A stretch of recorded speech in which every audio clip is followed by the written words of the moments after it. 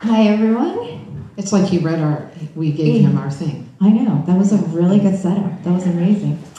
Okay, hi, I'm JIJI, and I'm an electric and classical guitarist. I'm also an associate professor at Indiana University, Chico School of Music.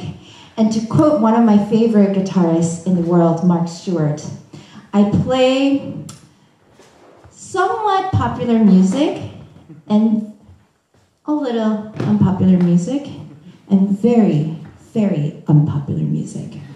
So that's kind of what I do, and I'll hand it over to my colleague, Cami. All right, I'm Cami Rowan, and I teach at Guilford College, a small little liberal arts school in Greensboro, North Carolina. You probably know me, if you know me, from the Eastern Music Festival, which I'm the director of, and Jason's my colleague, and we have different artists, guest artists, and JIJI was there last year. And when we met, we had like a synergy. We're caps.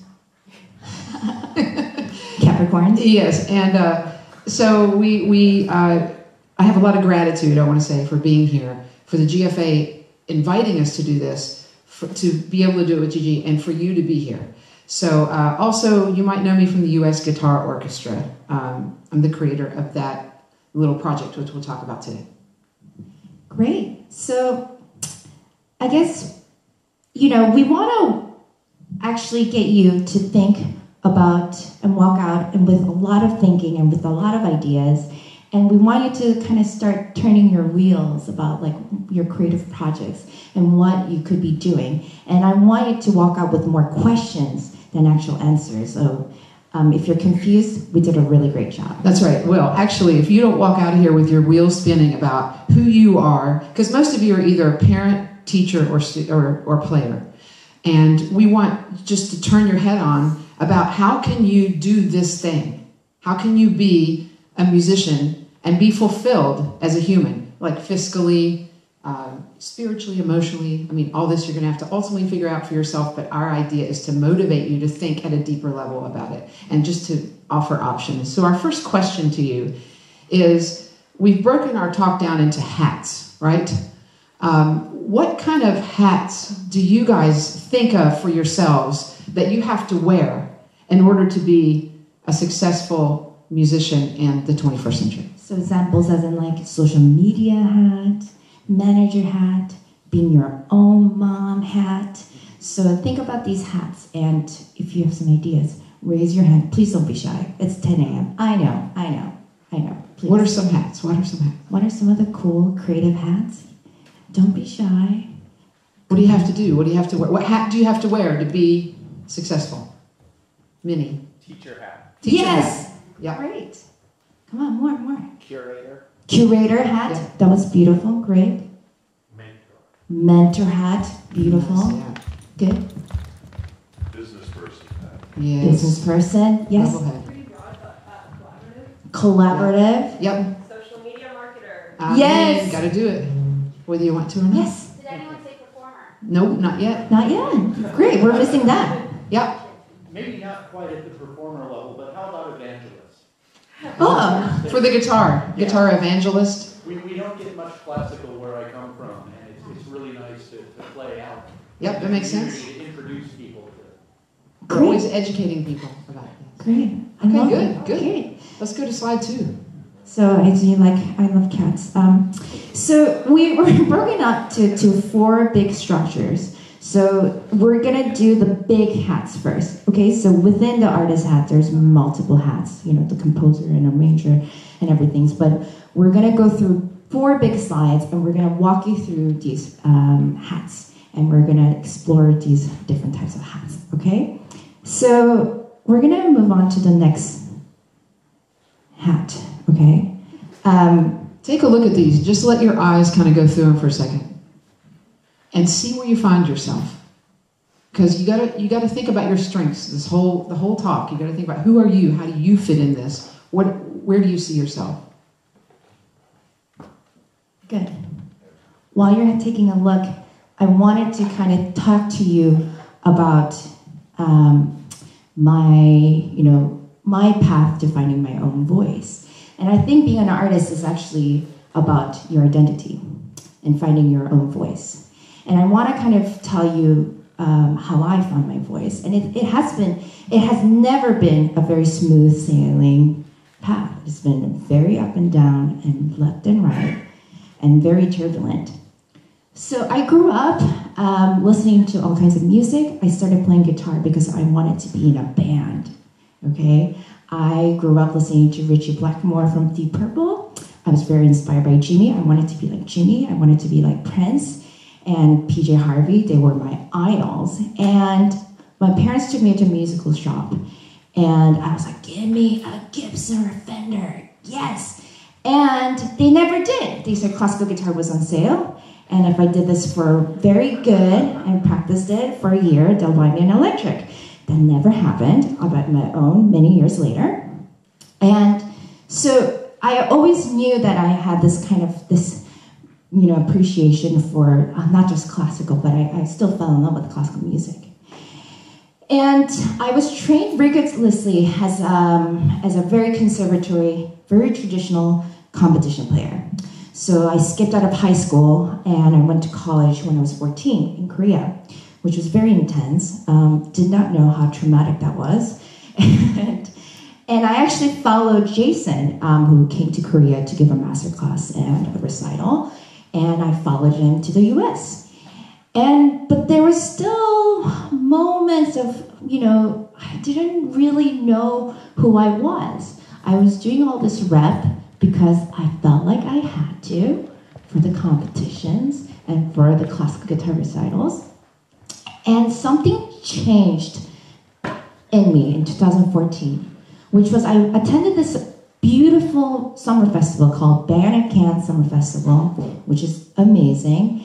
And it's basically this contemporary classical music festival. You go and you hang out for 2 weeks in this beautiful museum, Mocha Museum in Massachusetts, and you play all kinds of music. So in the morning, we'll, practice Andreasen, which you heard last night. And at lunch, you play your classical set. At night, we're all jamming out to folk Americana music. And that's when I realized music is music. I felt like I always had to categorize all this music and compartmentalize my passions. And I realized you don't have to do that. And I started to incorporate all these different types of music in my recitals. And wow, I did not have a thunder and wipe me out, and I didn't get punished. I didn't die. I thought I was really gonna burst into flames and die. And like a repertoire police, like, you can't do that. And I realized, no, nothing happened. Nothing actually happened. And so I really wanna make sure that, that jump is really scary, but I'm gonna kind of show you some of my creative samples that I've done the past few years and show you what I've been up to. And I think that might kind of inspire you, and they're really, really sometimes weird, so let's do that. Okay, so the first thing that you're gonna listen to is a little excerpt of a commissioning project called Unbound, where I commissioned 8 composers to each write a solo guitar work that is virtuosic, because I was coming out of the pandemic and I was really depressed, and I wanted to start playing music again, and I wanted to get better at my chops. So it was really interesting, and everyone had very different ideas of what virtuosity meant. So we're gonna hear the first example of an Icelandic composer, Gulli Björnsson.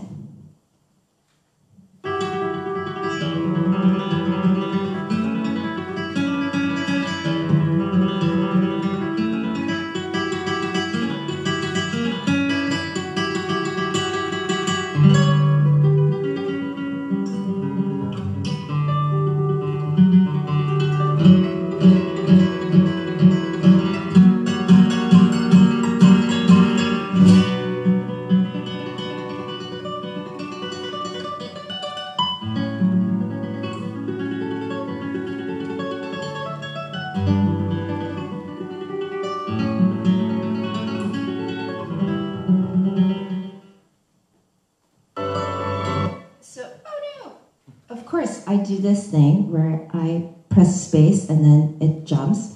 And the next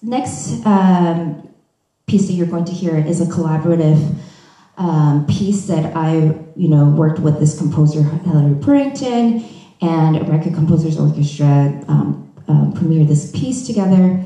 And she had this really cool idea about this concerto. She wanted to kind of take the guitar as not just as like a soloist, but the mothership, like I control the orchestra, and that was a really cool project. So I also, because she said mothership, so I wanted to look like an alien, like 2000, space sci-fi things. So, I was really into, as I really love wearing weird clothes on stage. So you can, and I also put fake nails that were like, shiny. It was holographic. It was so fun.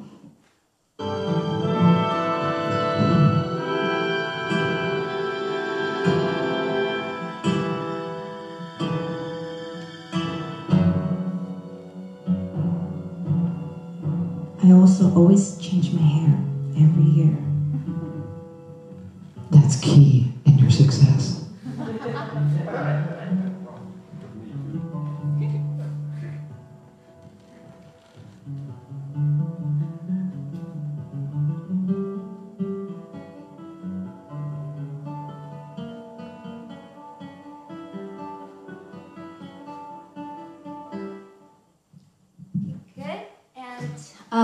Also, I arranged a lot of music, and that's kind of, where my brain is. And I also love chamber music. It's, I'm in a duo with cellist John Henry Crawford, who's amazing, and also violinist. I'm also in a band, which you'll hear in a bit. And I thought this worked so well with cello. You guys all know this piece, it's Low Rowers. You'll know, and it was a very fun arrangement project.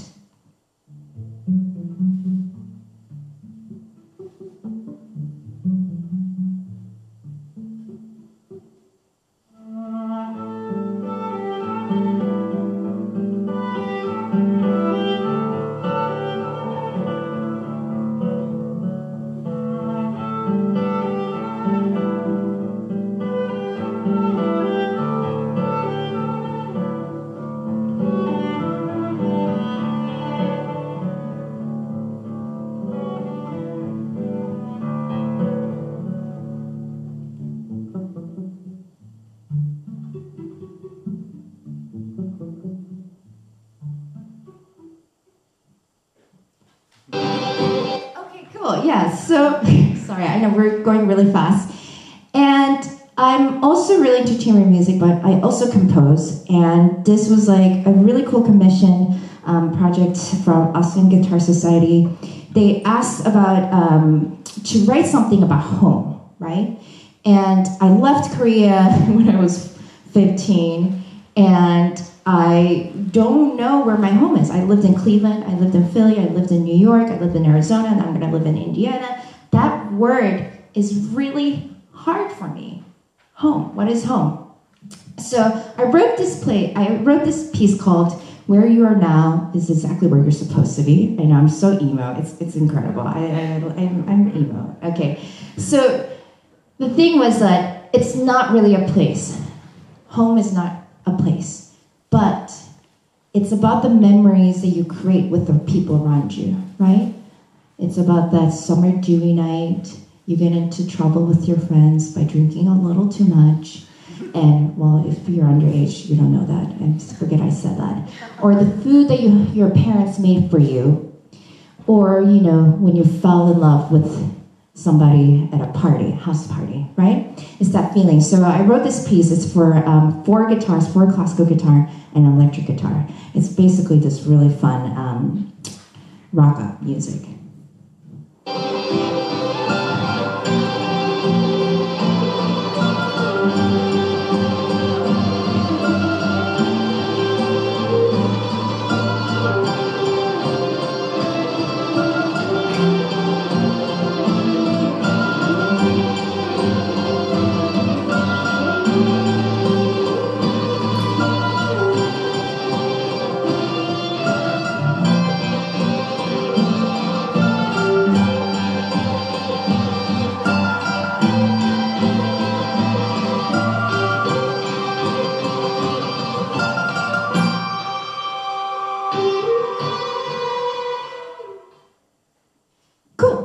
moving fast. So now I improvise a lot because that's really good for my soul.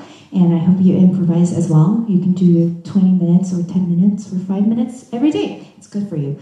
It's like eating veggies. So this is a recent project that I did with Darian Donovan Thomas. He's an amazing, amazing violinist. If you guys know Moses, he tours with Moses and he tours with literally everyone famous. And I had this really great opportunity. We literally met the day before our show. We're like, how do we put an hour show together? Literally, that's what happens. And I'm like, let's go with it. Let's like try Ableton and creating weird sounds. So this is it.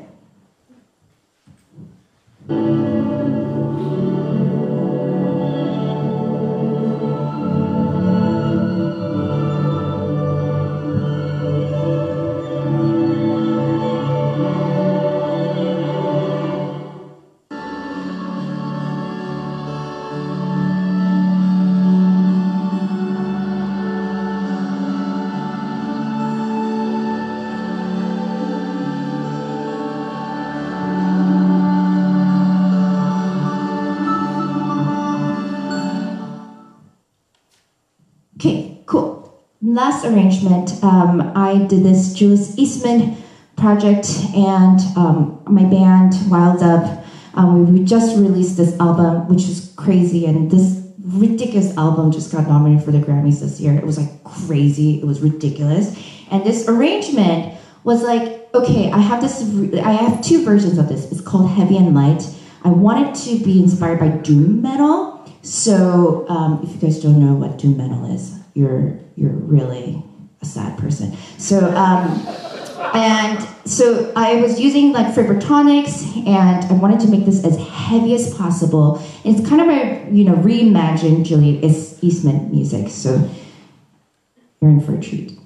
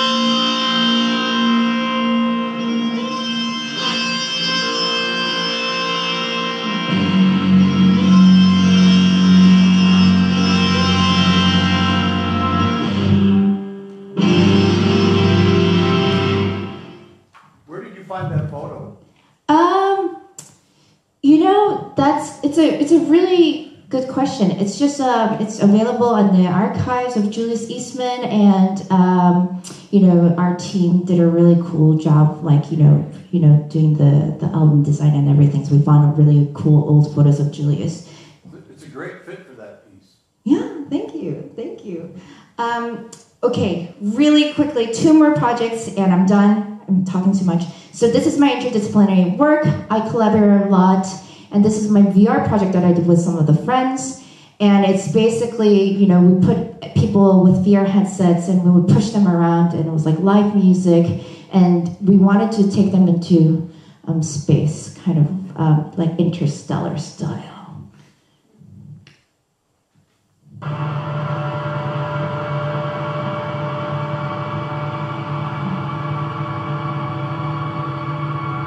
It's way cooler when you have the VR set. You just feel like...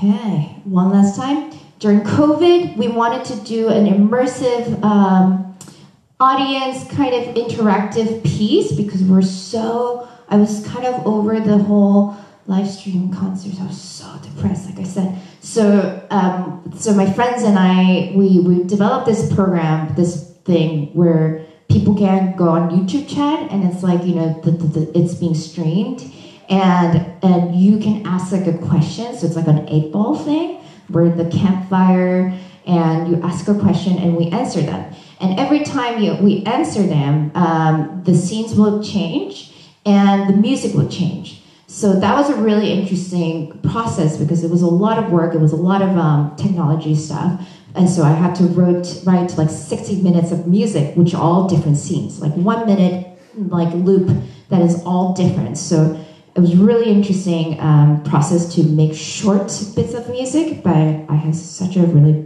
fun time. So this would also be VR if you wanted to, or you can also interact in like a 360 way with the tablet or anything. So this was really funny. Somebody asked in the chat, it's like, what did Mozart say to Beethoven? And it was like, play something, but not that. So that's we quoted that. It's really fun. So those are my classical guitar sound that's been very processed. I use this software called Ableton. So I'm done. Thank you. All right, so I just want to kind of go through what you just saw, right? Because how does this relate to you? You just saw chamber music. You saw collaborations with orchestras, with bands, with other instrumentalists. You saw video projects and digital projects. You saw interactive, interdisciplinary. You saw a lot in that, right? So hopefully you're seeing yourself in some of this. Comes back to you guys. For me, I grew up in a pretty rural place in West Virginia. And I grew up kind of singing and strumming and that kind of thing, just like all of you guys. But I knew I wanted to teach by the time I was 17. That's when I started teaching. I'm an extrovert. I learn from people, and I love that cycle of like what I learned from students and what they learned from me, and just that's kind of a beautiful thing in my life. So I knew that's what I wanted to do, and I also knew I was a collaborator.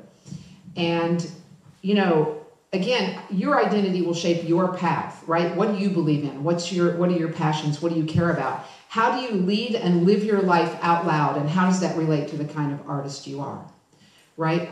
For me, I believe that music creates community and connection between people. So most of my projects are related to connecting people, building community through the love of music. That's kind of my jam. And I kind of sit around and think, what hasn't been done before? That's like a big question in my mind. What has somebody not done that I could do well? And a lot of what I've done comes out of that question, just literally, what could I do? So the first thing I will talk about, I think, also I just want to say, I'm older than JIJI. So for me, also as a female, I had a little bit of a different trajectory, although you still could probably talk about being a female in the guitar world pretty easily. Yeah. And we're, you know, I'm a lot older than her. So we may have had to work a little harder. I remember my first GFA, which I will not tell you the year because you will be like, oh my God. I was probably one of five females at the convention. So, all right. So the U.S. Guitar Orchestra, the way it came about was I love to travel. I travel the world. I'm lucky to be able to do that.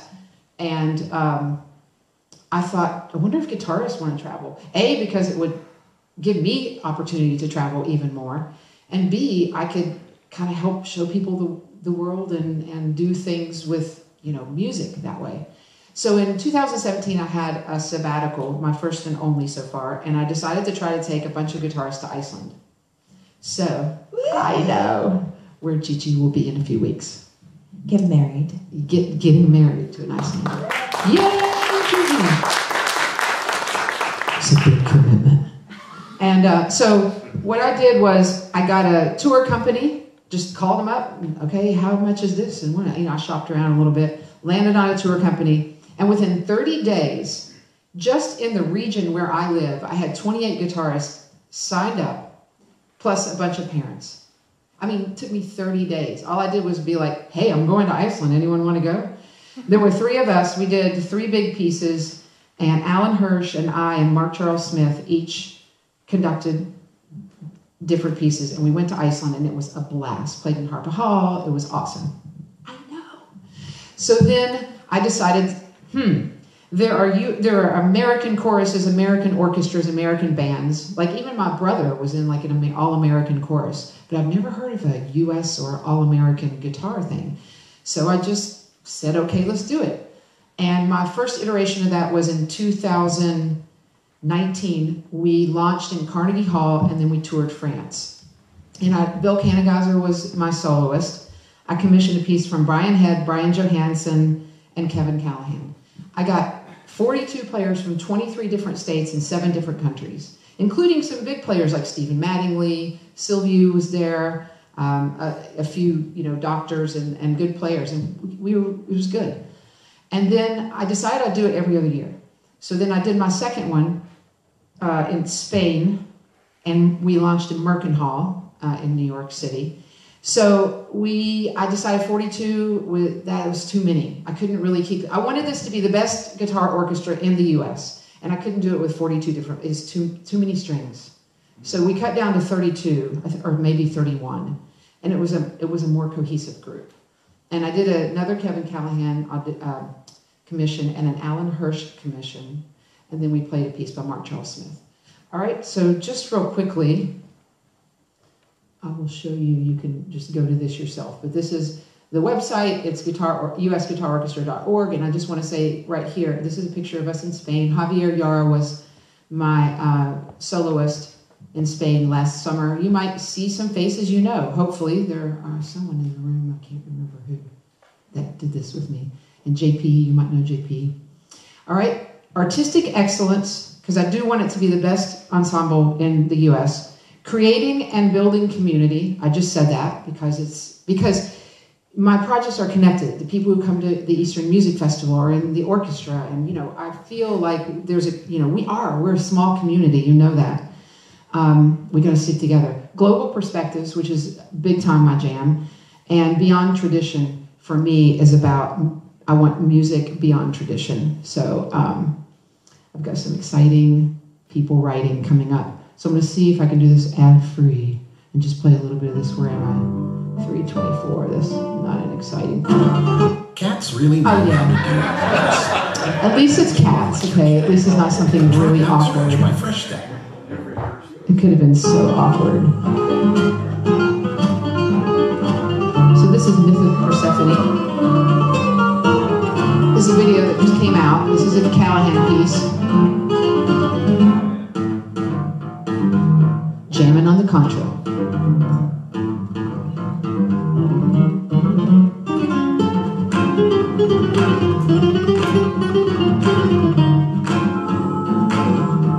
So we did this last October. These are 9 players from the orchestra that I was able to get to come to Greensboro and get in the recording studio. And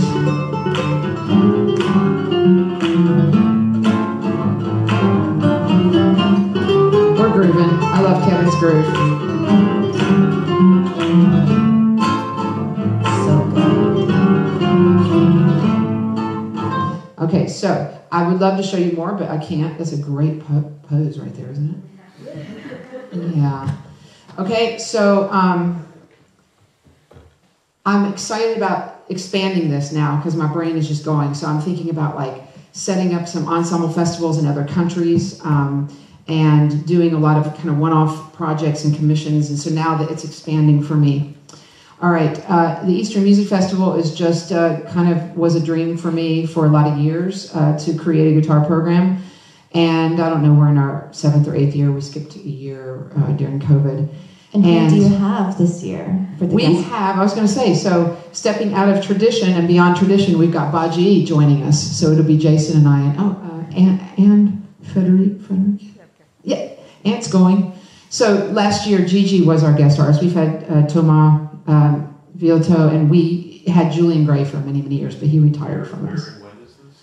This is, the Eastern Music Festival is every summer for 2 weeks. It's a very immersive, like, it's all day, every day, and there are no weekends. You're just like 9 to like 9 guitar. And we do chamber music, and you're playing with what? A hobo? Oboe? Yeah. Yep. So the better players get chamber assignments with other instruments, and we do orchestra, and we do all kinds of stuff. And with JIJI this year, we're going to be doing circle singing and improvisation and body percussion and all kinds of cool stuff. Where? It's in Greensboro, North Carolina at Guilford College. School. Yeah, it's at my school. All right, and it's an orchestral festival.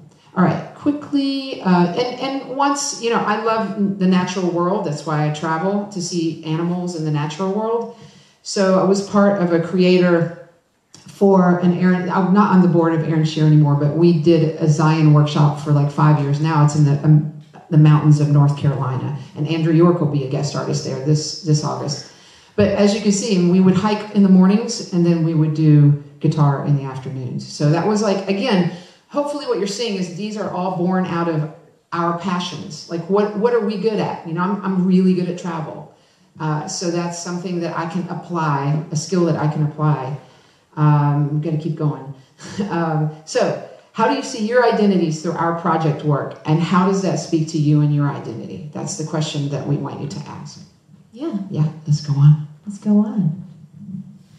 Okay, so teaching is a really big part of, I think, as an artist. I think, we learn a lot from our mentors and through school and from the teaching, and it's huge. And I just, for me to get a teaching job, I was extremely lucky, and I actually never thought I would, I had this kind of insecurity, actually, when I was like 23, 24, just out of master's. Like, I will never be able to get a teaching job because I do weird stuff, and I'm not going to be apologetic for it. But then it actually became a very positive thing for me. So ASU reached out when I was living in New York, and they were like, we have this job opening, and we want to do something different, and we really like what you do. So it was history. So it really became a positive thing.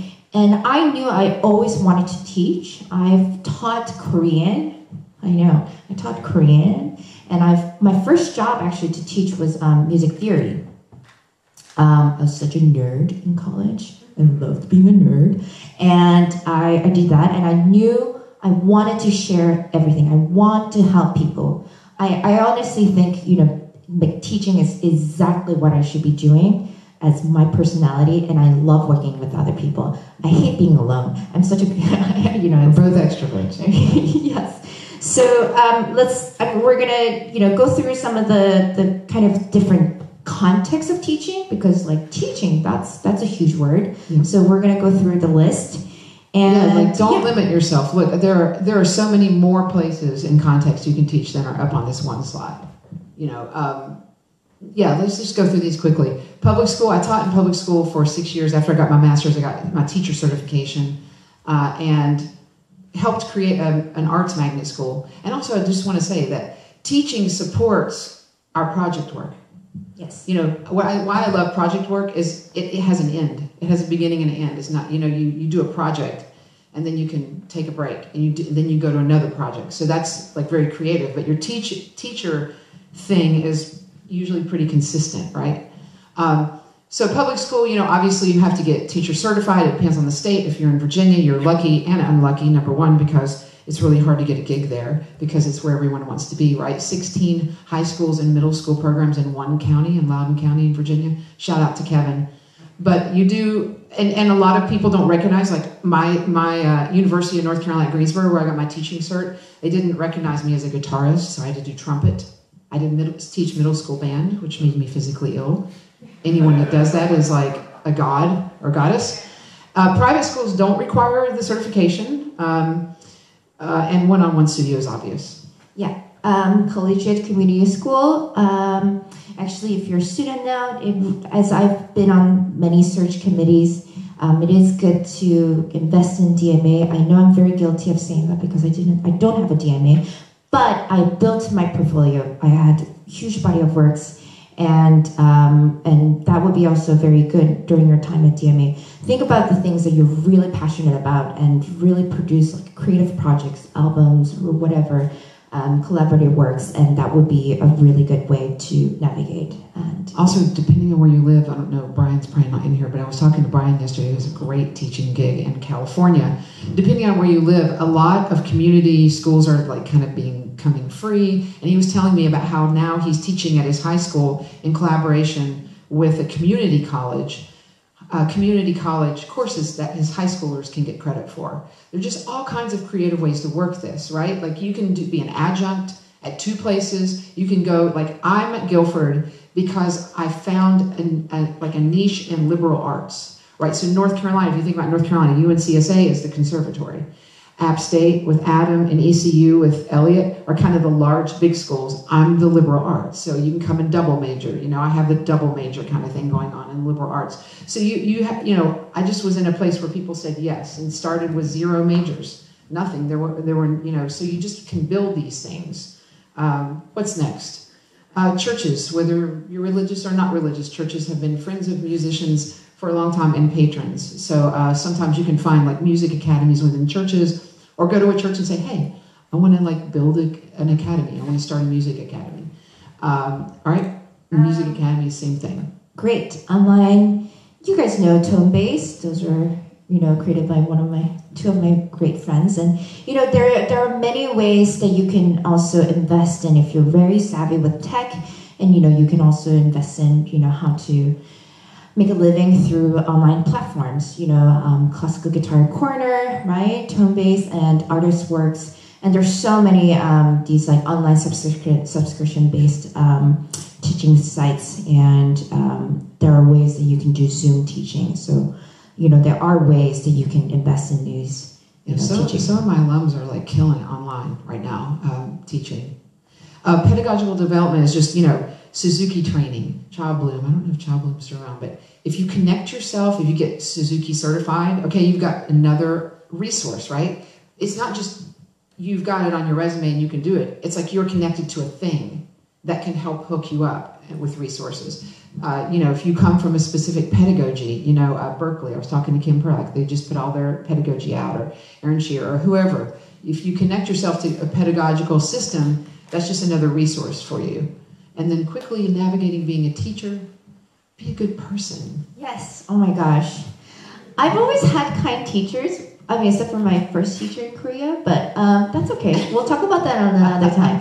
But it's another lecture. I feel like being a teacher, it's more than just teaching skills, right? It's teaching life, man. And yeah. It's like being a really good mentor. And I really think creating a safe environment, warm environment, and not to make meanie yourself, right? I always say, I'm not trying to make meanie versions of myself. I want to help find folks' voice. So I think being a teacher is just like, just please be nice. There's no need to traumatize kids. No, the best thing you can do is elevate who they are, right? You're just there with them on their journey. And if you can elevate, you can find out what makes them tick and what is their learning process, what are their strengths. All right, we need to keep going. Yeah, we are really good on time. So next slide, entrepreneur hat. Do you see so many hats? I feel like being an entrepreneur it's a can of things. It's a Pandora box. It's a lot of things. So we wanted to ask you, what does being an entrepreneur look like, and what does it mean? Yeah. Okay, nobody. The idea is about what does it look like to do everything. To create your own scene in business. Right. It's like, you have all these creative ideas. How do you make money? How do you make it work? How do you produce these things? I think that's what it means to be an entrepreneur. So we're going to give you a little role play. Okay, we'll do it. So this is called... I told you we're going to beatbox before we finish.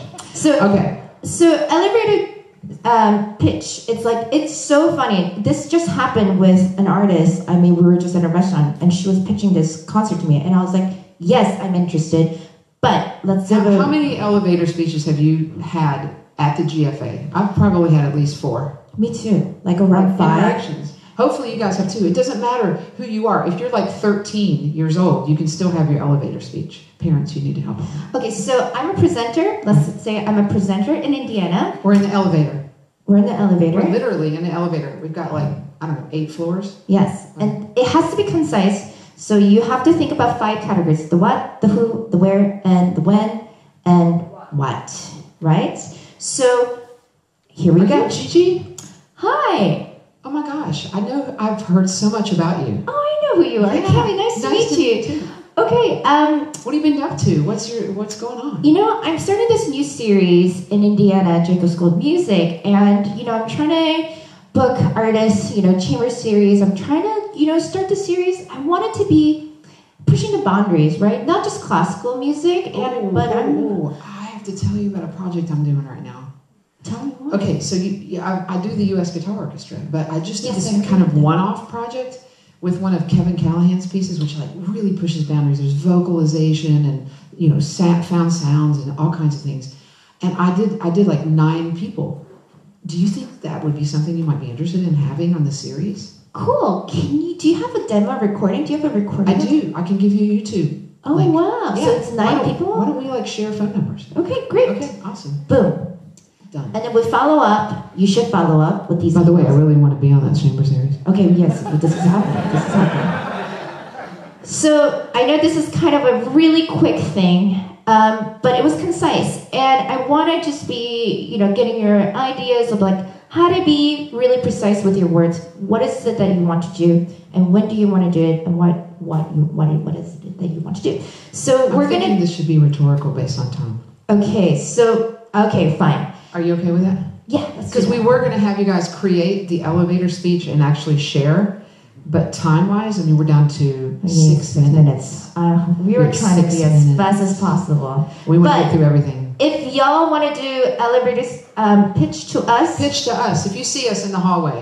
and Stop we're us. more than happy to give you some feedback and things like that. Okay? Yep. So let's figure out. So just knowing yourself and what you're good at. So I've taken an aptitude test. It's like a corporate aptitude test of your work style. I did this like at a conference a long time ago, and it was really helpful for me because I always thought I knew myself, but I obviously didn't. And and I got this test back, and I was like, I'm a trailblazer. I'm really like creative. I love like, you know, the fun things, but my biggest weakness is I'm really bad with logistics.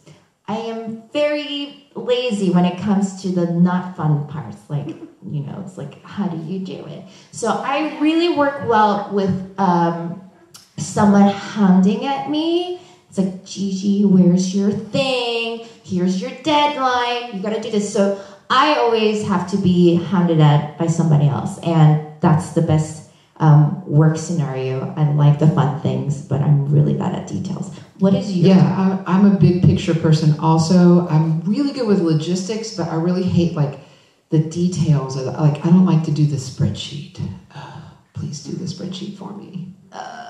So yeah, we're a little bit alike in that I'd rather someone else do the little teeny details. But you have to know what your strength is. If you are great at the details, pair with someone who's big picture, right? It's easy. Great. We want to talk a little bit about normalizing day jobs.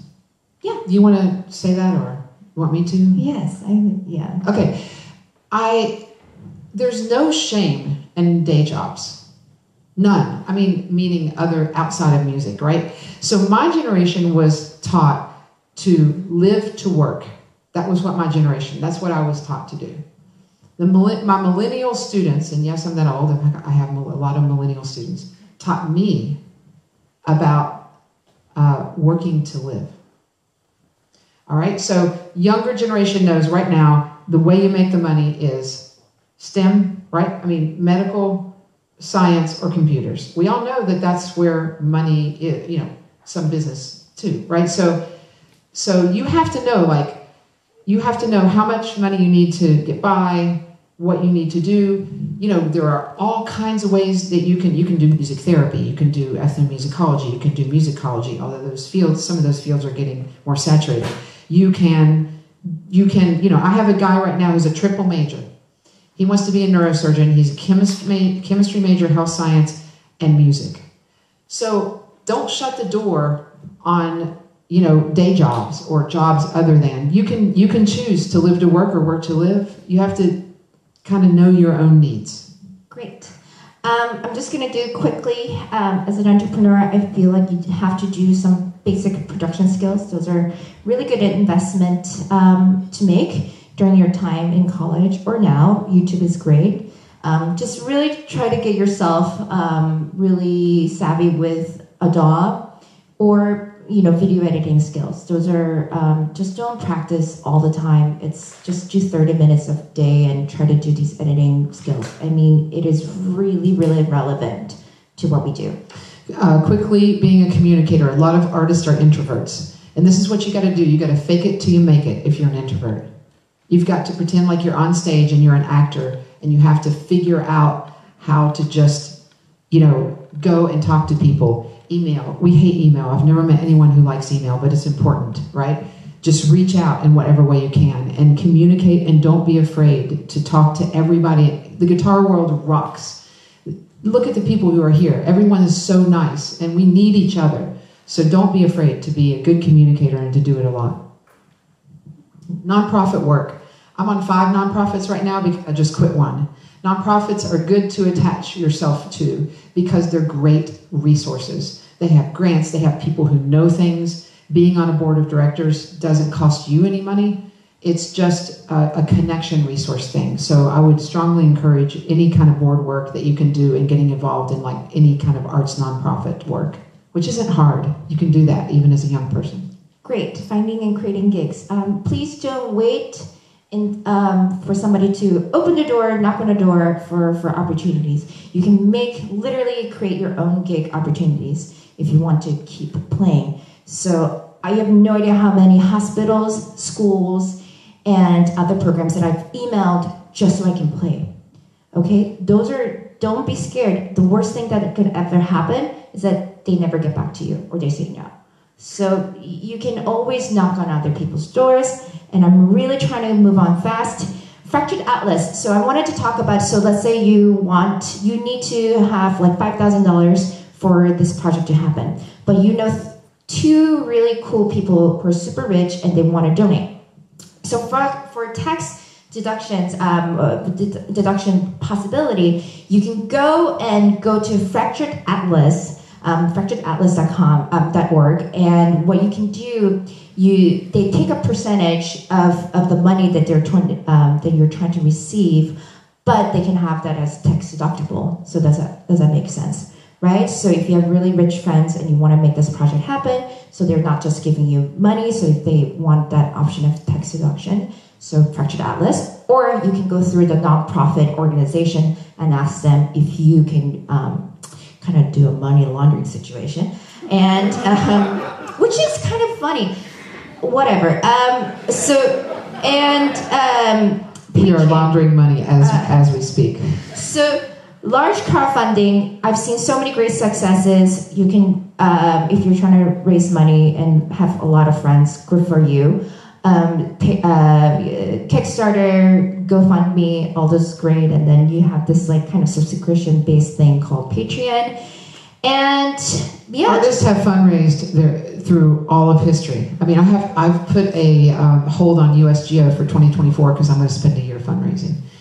It takes a lot, but don't be afraid to ask for money. Don't be afraid to look for money. Go to a restaurant in your hometown and get a Friday or Saturday night gig. It's all accessible. Just don't box yourself in to a specific thing that you think you have to do in order to be a musician. And by the way, she and I are now all of your resources. Yes. Just email us, tell us your idea, and we can maybe hook you up with someone we know. And a lot of people in the room and at the GFA would do the same. You might be sorry. No, seriously. Yeah. No, okay, we're gonna end the slide with this. What are your hats? I'm sorry, it's obnoxious, but this is how you should feel, okay? And so overwhelmed, so many things. What is happening? Start screaming, right? Ah. Okay, thank you so much. You guys have been wonderful. If you guys have Q&A, we'll be in the hallway for like 15 minutes if you want to elevator speech us or talk to us. Thanks so much for coming, you guys. Thank you.